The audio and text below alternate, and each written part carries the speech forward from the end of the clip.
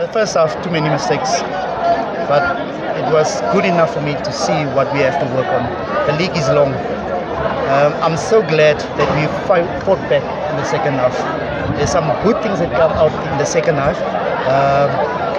but I just see good things.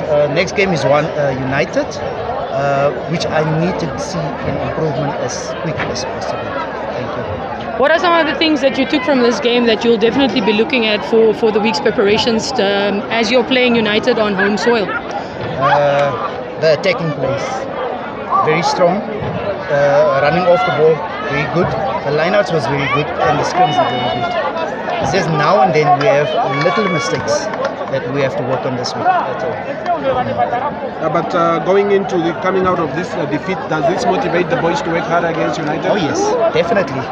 We just spoke about it, and they are on a high. They want to do good in this league this year, so we use every league game as an improvement for the next one. So we are on a high. As a club, what goals have you set yourself for this season? This season, first team, second team, quarterfinals. That's the goal that we have. Thank you. Is there something else that you might have changed culture-wise, Coach? Because you know Suburbs has been a rich culture team, just like the Unams and the Wondresses. Is there something that you changed from your side specifically? Yes, Suburbs lost their culture a little bit last year or the 2 years past. What I'm working on now is to get the culture back with certain things that we do at the club. Like the first team went out last night.